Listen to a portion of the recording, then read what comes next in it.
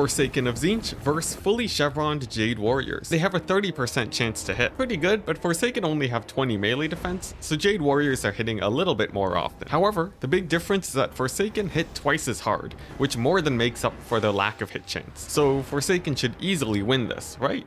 Well, not exactly. A lot of their melee attack comes from Frenzy, which goes away when their leadership drops. And when that happens, they deal 10% less damage, and they'll be hitting 26% less. This means Jade Warriors will have a very slight advantage versus Forsaken, but there's something even bigger that you can't find in the stats. Near the end of the battle, Jade Warriors will have a lot more attacking models than the Forsaken. And that's because Jade Warriors start with 120 models to the Forsaken's 80. So the Forsaken end up losing even though their stats say the fight should be equal. Oh, and by the way, the Jade Warriors lose if they have formations on. If you want to know why, I have a video link in the comments.